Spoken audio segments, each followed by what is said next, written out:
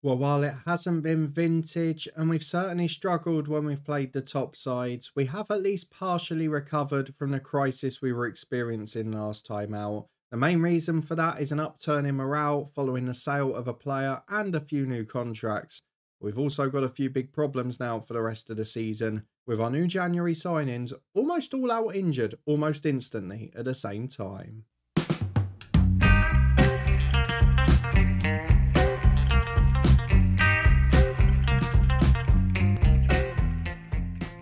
Yes, hello and welcome along to a very busy part 76 of Saving Southend with me, Daniel.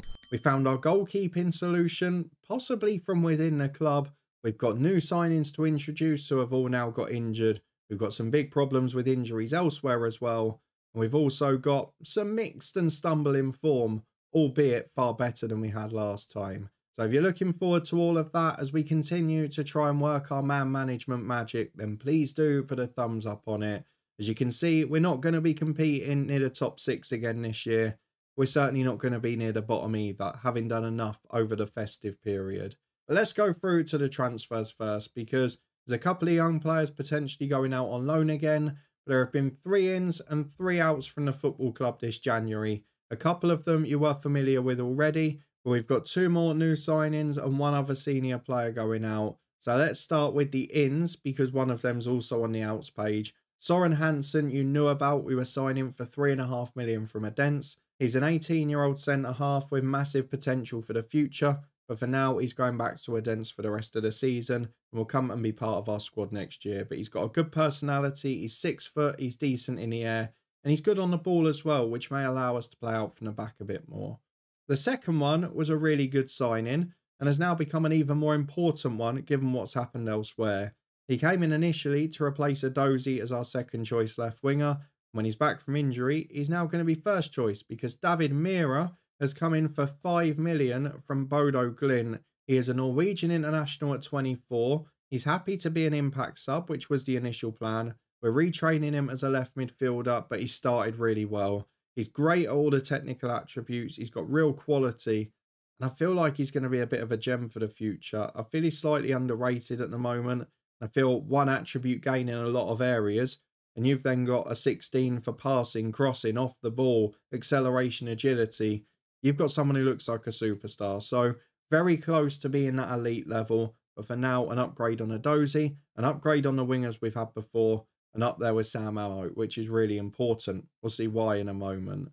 The other sign-in has also now picked up an injury as well, but for £5 million, we have managed to replace Lucas Daniel with a player I'm very excited about, because Aaron Berek has come in from Partizan Belgrade for £5.25 million. He's a 20-year-old Serbian wonder kid, 3.5-star ability, 5-star potential. Great on the ball in a playmaker role with the passing, vision, technique, anticipation and agility as well. He's also got that determination and that resolute personality to take him to the top. And he'd started pretty well for us before picking up a knock.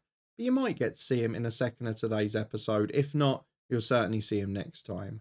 On the outs front, you knew that Hansen went out on loan after signing. You knew that Lucas Daniel was forcing his way out for £10 million. And to be fair, I'd argue our replacement is just as good, if not better. And then we've also loaned out Noam Perez, who is just starting to throw his toys out the pram. And being 32 on a shorter term contract, I had to make decisions. There's a few others I have offered new deals, who you can probably deduce from who's not been sold. But this one I couldn't. So I've loaned him out, got him out the club, ended the unhappiness. And Noam Perez has gone to Boca Juniors, back to Argentina. And they've got a buy-in clause for the future as well, which I'm sure they'll take up in the summer.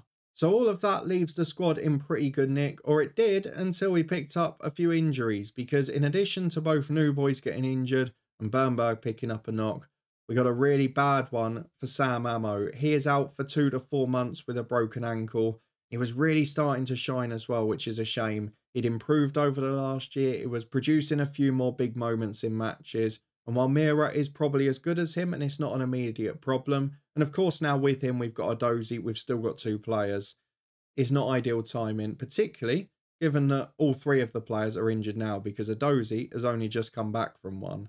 So it's going to leave us with a problem tonight, but not for the long term. Hopefully he comes back the same player at least. There have been a few more serious injuries since the January update in FM, and Sam Ammo is the unlucky man in our team. But if we have a look at how that's affected the schedule, it's been a bit of a mixed bag, and you can see we've probably gone to slightly more defensive and cautious football, holding on to wins, making defensive changes, putting on, say, 2 sets of fullbacks in front of each other at 1-0 up in league games. But we have won some of those crucial home games against some of the poorer sides in the division. I should point out though, and I didn't realise how bad it was until I went and had a look during our crisis run. If you see our away record for this season, we are not even in double figures yet. 2 wins from 11 games, 9 points in the league. We're relegation fodder when it comes to that. So it might be the return of a second tactic is needed if we're to compete on the road. For the home games, we won 1-0 against Wolves with Joe Wills getting a crucial winner. 2-0 at home to Bournemouth with a Joe Hugill brace. Joe Wills missed a penalty in that one. Away at Brighton, beaten comfortably by 2-0, despite a great performance from Jude Sadler, who came in for an injured Caljo and has now produced good displays in succession. He did the same against Everton, where he got man of the match in a 2-0 win.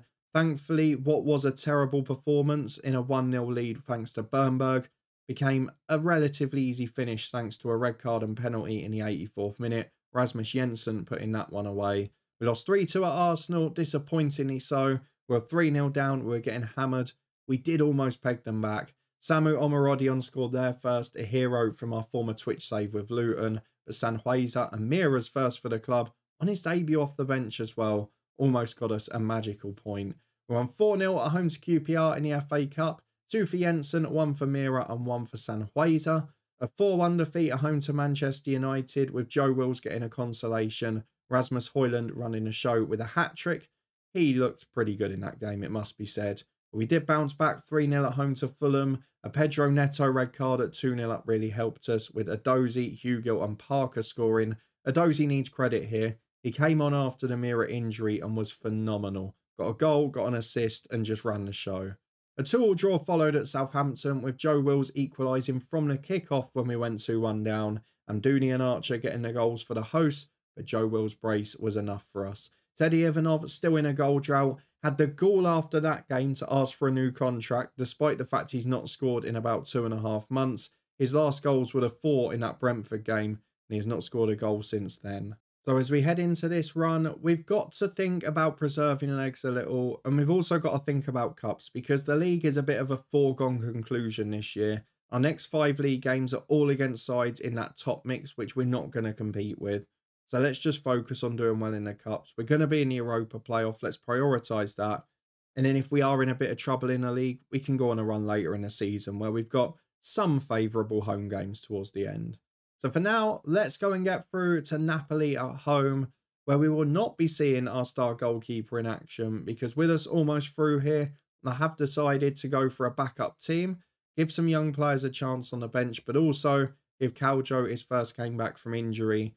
But he is now our second choice keeper, whether he likes it or not.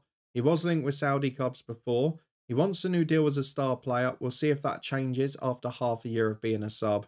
But Jude Sadler has come in, he's improved, he's doing well. And he's the best goalkeeper we can find at the minute. There's no one in the scout reports better. And now there's no one at the club better. Jude Sadler is our number 1, and that will remain the case this season. The rest of the team is heavily rotated. We've got problems again with Brazilian signings, because Fernandes is throwing his toys out the pram at the back and he's not really improving that much. Herbert has overtaken him now and he's starting to realise his potential, so might become the new first choice backup centre half.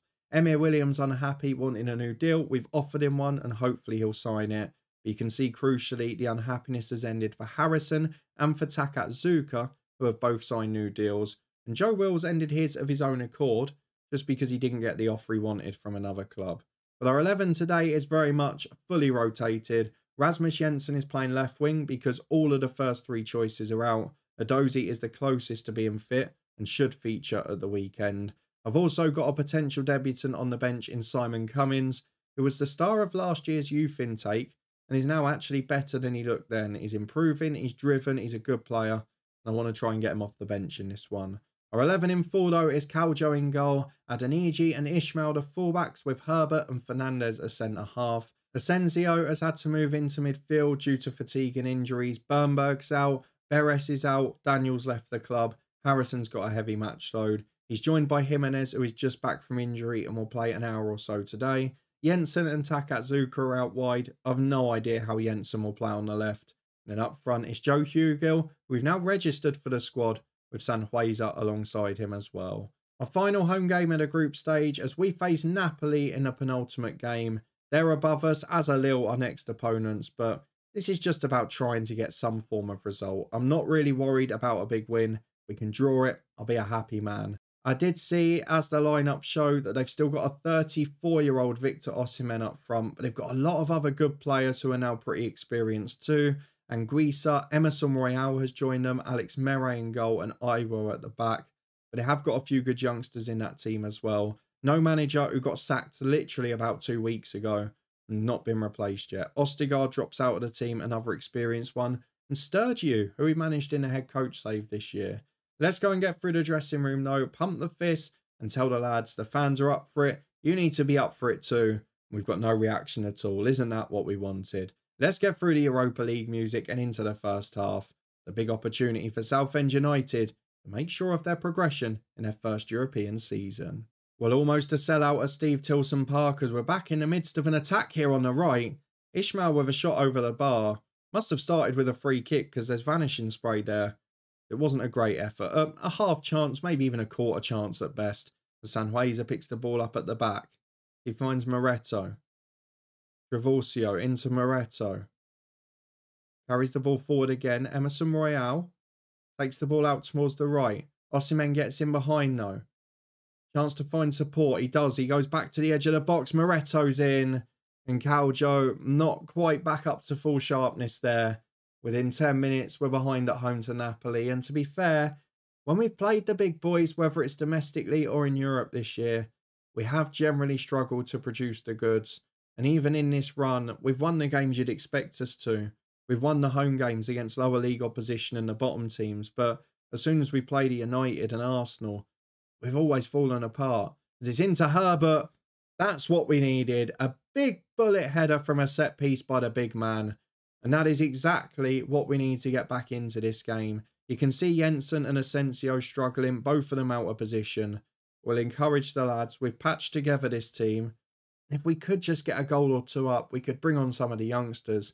Jensen's taken the corner, which is great for us because he gets an assist and a good rating as a result. And we're 10 to the break. This has been a pretty nothing game. It's 1-1. Probably 0-0 would have been fairer. As Hugill flicks the ball on, Sanhueza can't get there. Emerson Royale composed back to his keeper, Mere. Time in possession, plays out to Iwu, into Anguissa, but it's been nicked, has it? Good work from Asensio. He's not the best on the ball, but he's great at winning it back. Just plays it simple to Hugill. Adeniji's making that run down the right. Might have to go this summer because he's really not improving. But he finds Takatsuka. Into the box is a good ball. Jensen's got the height of the back post. And Hugill's shot is brilliantly saved by Mere. And while he's not great positionally on the left, Jensen, you don't want to see a 6'4" centre forward arriving at the back post if you're a fullback, do you? Mere claims the corner quite comfortably in the end. And just after I praise Jensen, he's let us down. But we are getting onto the front foot. Can we take advantage before half time? Sanhueza and Asensio exchange passes. Finds Adeniji. Asensio again. Ball out towards the right. No, Fernandez cuts in with it. He finds Ishmael. Carrying forward down the left. Plenty of space to run into. Emerson Royale has taken away by Jensen. And Cameron Ishmael, who very rarely scores a goal, has just run a very considerable distance under no pressure. And then rifled one into the corner past Alex Mere. We go 2-1 up, which would be a wonderful outcome. And as we get through the dressing room, we tell the lads to avoid complacency. We've got most of them focused. Facundo Fernandez is worried. Let's just say, prove what you can do. He's inspired by that. Everyone's happy. We've got to think about fitness with the weekend as well. I don't want to give Jimenez 90 coming back. Another poor corner from Jensen. Hugo, we've got to look after. That doesn't often do 90. And I'd probably like Herbert to play at the weekend as well. There's a long ball forward towards Osimhen. Fernandez misses his header. But Herbert does well with it and finds Caljo. Has support again. We've also got to be wary that there's two fullbacks playing here as well on the right. As we carry it forward with Jensen, who cuts into Asensio. Wide to Takatsuka, who gets to the byline. Options in the middle. Sanhueza's won. And this is turning into a very good night against a very decent opposition. 3-1 to Southend. And yes, they've done what a lot of European sides do and build a very experienced squad. We're taking advantage of them as Jimenez finds Asensio and now Ishmael. Inside to Herbert. One more and we might bring a couple of youngsters on as Asensio goes wide to Takatsuka. Down the line is Sanhueza. There's plenty of support. We've made hard work of this Europa group, but this is one of our better performances, if not the best. Anguissa gets it away though. Only as far as Fernandez, and now Asensio. Into Jimenez. Wide to Adeniji. Still only 5 gone in the second half. We're flying forward. Adeniji to the byline. Back to Takatsuka. He plays it all the way back to Jimenez and Asensio. Support on the left, but he goes alone. That is not a long way over the bar by Asensio. Playing out a position and doing a very solid job. With 55 gone, we lead 3-1. And who knows, if we can win these last 2 games, we might even make the top 8 and avoid the playoff round, which would be quite good given some of the injuries we've had. As Travorcio at the back finds Foy, and now Perez back to Iwu. We're just past the hour mark, so we will look at some subs in a moment. And you can see Hugill has struggled a little bit today. But Jensen can go up. We can bring someone on the left, one of the youngsters. As Takatsuka gives it to Fernandez. We're just so good at harrying and winning it back today. And the one thing that pleases me is that after the last episode and most of the last 2 months, we do look a bit more like Southend United today. There's still a long time for it to go wrong though. Lindstrom goes back to Travorcio. Lindstrom again. Anguissa to Perez and Osimhen. Good football. Through ball to Lindstrom's brilliant. They're in behind and it's just wide. I wouldn't have fancied Caljo to save it either, so it's a good job that it was off target. As Fernandez has a free kick. Come on, let's be greedy and have one more goal, just so I can make the subs. Would be nice if we stopped giving the ball away down this right-hand side. Adeniji recovers for his mistake though, wins it back. Fernandez to Asensio. He gives it away. He's about to come off though. We'll forgive him for that one. Or will we? Because it might cost us a goal. Osimhen's there and he puts it over. What a chance wasted for him given his finishing ability. They're growing back into this game, so let's be careful now. We're going to bring on Alfie Harrison for Jimenez. And then I think it's going to have to be youngsters for the most part. Jensen will go up front for Hugill. On the left, we could bring on Valdo Kamara. We're also going to go for Asensio off, but who comes on there? I've not really got many centre midfield options. So it's probably going to have to be a youngster. Simon Cummins can't play that deep. The only options I've got are Abu Sanko, who has already played twice for us in the Europa League. And we've got Callum Graham, who's a centre-half that's not played yet. I'm going to put Sanko on for Asensio. It's not actually that much of a step down, is it? And we'll save 2 changes to hopefully bring on youngsters if we're still comfortable a bit later on. Just to get a couple more of their debuts. We've got 20 minutes remaining as Caljo plays out from the back. Adeniji will pick it up in the right back area. Big ball forward is pretty optimistic for Sanhueza. He's headed away as far as Lindstrom, who gets it again on the left-hand side for Napoli, who have improved. But look at that from Sanko. Fearless stuff from the youngster to win it back. He finds Harrison, who gives it away. God, the young midfielder, sorry, does really well.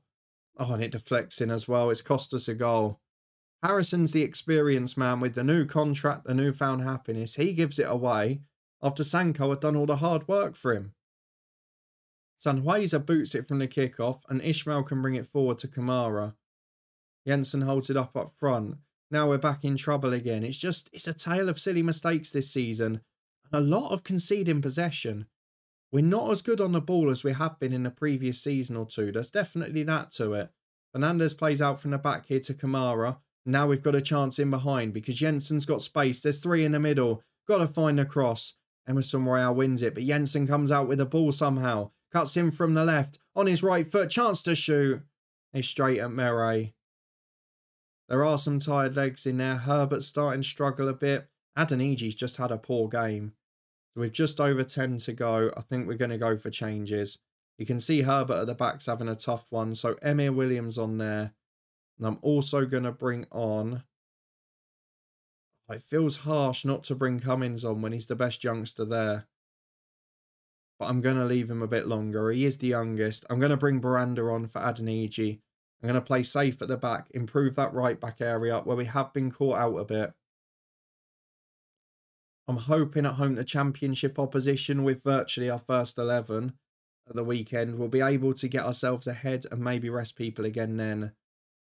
But for now, it's about hanging on for 3 points that would put us right in the mix for the top 6, bring money into the club and really be a sign of intent.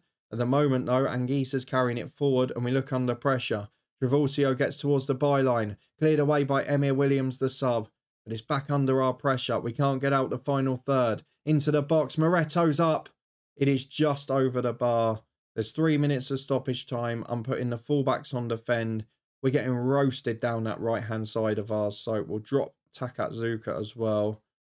We're also going to go for time wasting all the time. We're also going to play for set pieces. We're going to slow the pace down. We're not going to counter. And we're even going to drop that line of engagement. I just do not want to concede because this result would give us a chance on missing out on those extra 2 matches. And that's what we've got to strive for next Thursday. A massive win at home to Napoli. It was tense in the second half, but we did enough overall. A good victory, a lot of players rested, and a couple building fitness back as well. Now we go to Sunday and the FA Cup 4th round as we host Championship high flyers Ipswich. We'll be looking to cause a shock down at Steve Tilson Park.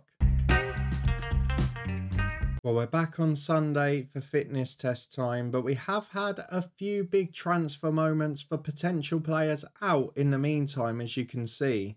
Tottenham have identified Wills as a target. We've had that message for United as well. Perhaps more importantly though, we've had an offer from a European giant, which apparently he's not interested in. We'll look at that in a minute. We've also had an offer from Coventry for Sadler, and now he's our first choice keeper. He's not even interested in speaking to them. I'm not selling him for less than 5 million. Baranda is happy because we're playing him in his preferred position. That was after he whinged about having to cover left back due to injuries. But let's show you the big offer because this is the one that we're talking about here. Bayern Munich have come in for Joe Wills, the 23-year-old English striker. He is high quality, and while he's not interested in joining Bayern, if we get an offer then from Spurs, Liverpool, United, you can see who else is interested. It could be a very important window for us because while we lose a superb striker, the best at the club, we gain an awful lot of money. But we're not in a position we have to sell because the fact we've got, 150 million in the bank and we're doing well. So we've kind of got to take the Brighton approach here, like with a Caicedo or something, and try and work up a ridiculous price. So as a result of that, we're going to remove and exclude that and get it as a percentage of next sale up to 30%. We're also going to try and push this up as much as possible. And if they say no, then you know what? So be it. We know he's not going to join this club. It's just about whether we can get others to offer the same amount. And overall, I want this deal to be worth over 100 million because that's realistic for a striker of this quality now. They'll probably reject it, but if it just garners up that market interest, I think public that there's been an offer in, it will certainly get us in a good position. We've got a £100 million striker. And that's what I want to get for this guy because he is going to be a superstar. They've withdrawn their offer, but there's 6 Premier League clubs interested that all want him. And if we get an offer probably halfway between the two there, we're going to have to accept it. So let's go and get through to the fixtures for the Ipswich game where we are going to go full strength because I don't want any slip-ups. We've got the chance if we beat Lille on Thursday to go above them and into the top 8 of the Europa League phase because we're 9th at the minute. Lille are 2 points above us. So if we win it, we will go above them and nothing will stop us being in the top 8. The Scottish side's performing well again, but let's not worry about that for now. Team selection time, and it's going to be full strength. You can see a few tired legs from Thursday, a few difficult decisions to make, but I'm going to go pretty much as strong as possible, unless there's certain areas where we have to protect people, where with Bernberg and possibly still with Beres as well, we maybe need to do that for our centre midfielders. So I think you'd call this first team with a couple of exceptions today. There's a few areas where we've stepped back a little, but I don't think it's going to cost us. We've gone for the more aggressive fullbacks because we're playing at home to a team that should be weaker. We've got a Dozy back who is the strongest left winger available at the minute. And with Harrison struggling with both his match load and his performances, I've gone for Joel Linton, who is of course cup tied for the Europa League games. Aside from that, it's as strong as you could be with the exception of Harrison Parker. and Baranda, who I just want to give a little bit more of a rest to.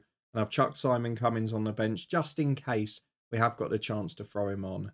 But Jude Sadler is back, the #1 keeper, with Asensio and Kamara at fullback. Emir Williams has signed his new deal and is now happy. He's alongside Fernandez, who gets another game. Yokolano and Adozi, the 2 wide men. Jimenez back in his preferred role alongside Joel Linton. And Wills and Ivanov, the 2 up front.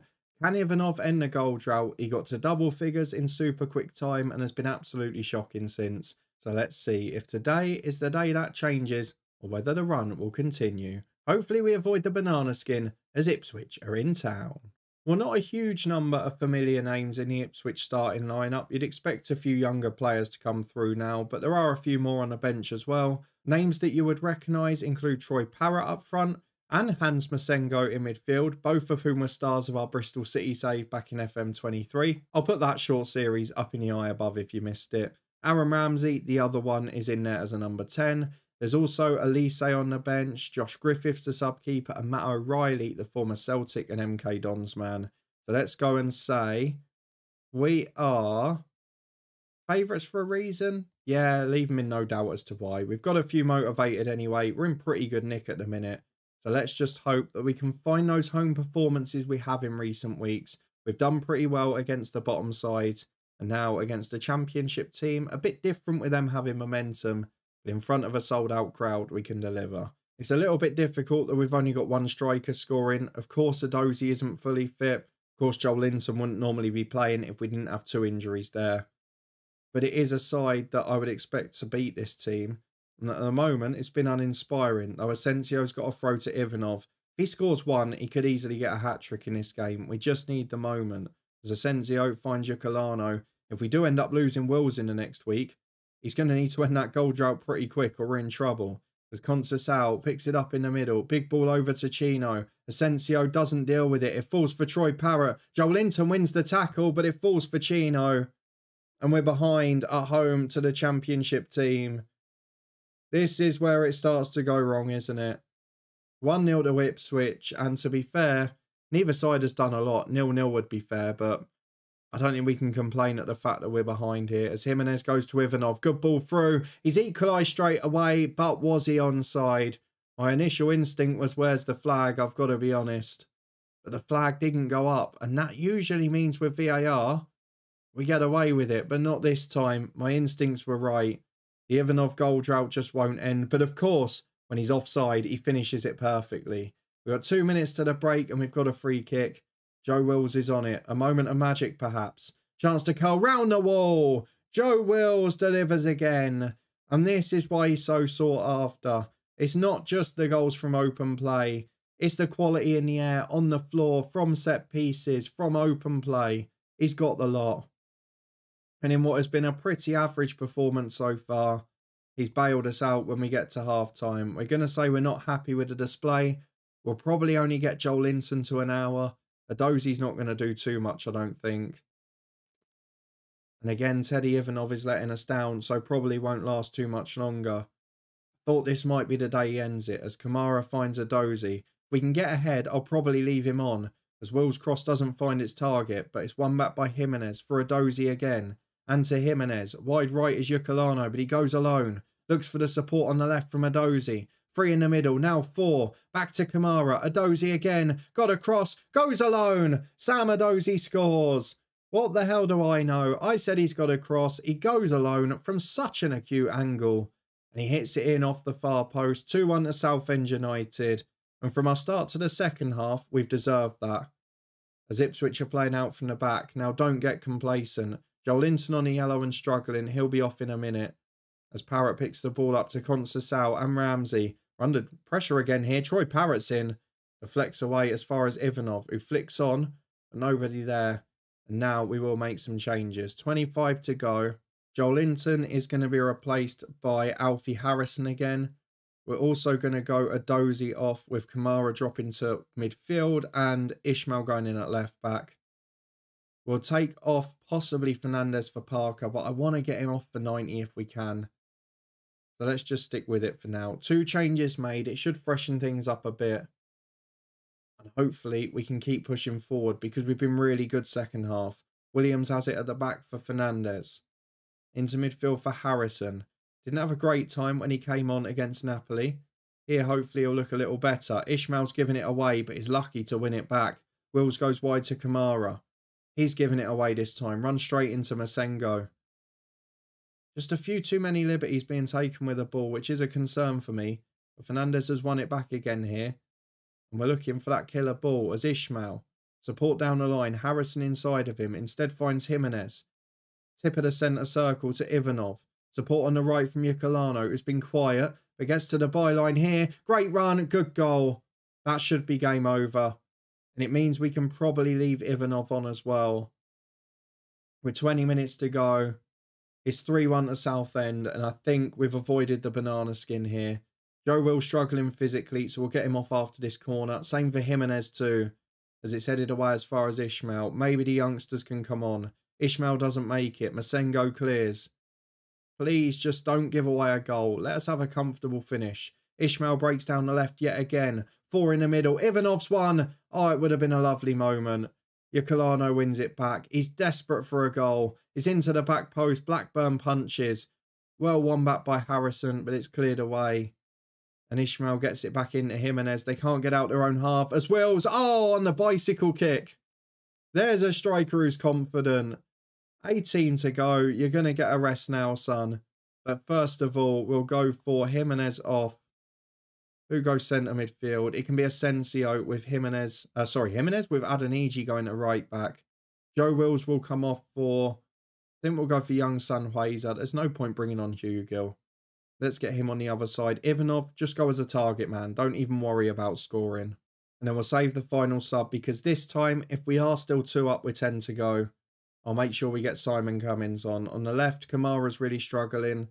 He's played a lot of football recently as Ukulano picks it up in the number 10 position. It falls for Alfie Harrison. Into the box he goes. 4 in the middle. The only thing that tips off this day is a debut for Cummins and a goal for Ivanov. As on the left, Valerian Ishmael I nearly went for there. Williams finds Asensio. Shot from distance. Over the bar. Valdo Kamara is going to come off now. And Simon Cummins will make his senior debut with 10 to go. He's not a natural left midfielder, but it's just about getting him on the pitch. With a few minutes to go, he can enjoy the occasion as we are going through and progressing in the FA Cup. This could be a very successful season still. It's going to be a boring one in the league. We've had 2 battling relegation, that miracle year in the top 6 last year. Now we're back to probably about where we are. But we've got to stop conceding stupid goals because it's another grandstand finish. 8 minutes added on have been played, but Troy Parrott gets a goal. And again, the scoreline looks closer than it should have been. Do not get complacent. A debutant, a couple of good goals as well. In the end, against a championship team, defensively, we were found wanting again. 100 grand in the bank. We're all very happy with that. And well done to Simon Cummins, who's going well. So it will be FA Cup or Europa League action that we centre around next time. Hopefully both. If you're looking forward to it and you did enjoy those 2 thrilling 3-2 victories, then please do put a thumbs up on the video. Let me know if you think we can go all the way in either of them and win a major trophy for the first time. I'm certainly not convinced given our away form and our defensive record in recent weeks. But it is good to finally have the crisis over, have the morale of the squad back under control. And crucially, while they're injured at the moment, those new signings will make a big difference. Let me know how you think we get on the rest of the year. Whether or not we have Joe Wills in the next episode, if we get a big offer from Manchester United or Spurs, we could be in a little bit of trouble on that front. I'll see you next time to find out the answer. If you want to see it too, subscribe and turn that notification bell on to make sure you don't miss a thing. We've also got regular content from the Twitch channel where we're live tonight and a football podcast with links to both up in the eye above. And I'll see you back here in a couple of days' time as we finish our week of action with a big one from Europe or the FA Cup with Southend United.